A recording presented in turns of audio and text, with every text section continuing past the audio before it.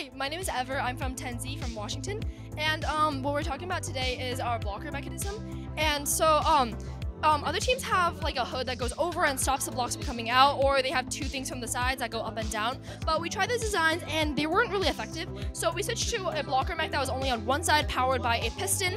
And the unique thing is that we use a rubber stopper, so that has more surface area and also more grip on the block. So we can show that. And something that's unique is that you'll see that this flex wheel stops spinning immediately after this distance sensor detects this block. Yeah. So I'm Arav. I'm from 10Z, and basically we utilize two distance sensors in our algorithm. And basically what these distance sensors do is that they detect the balls and the radius of how close the balls are. And when the ball comes into the radius of the distance sensor, the rollers stop spinning, and then the other rollers continue spinning. So basically, as more balls come into the robot, the distance sensor starts stopping each roller, so we get all of our 9 balls into the robot so we can score efficiently and cleanly.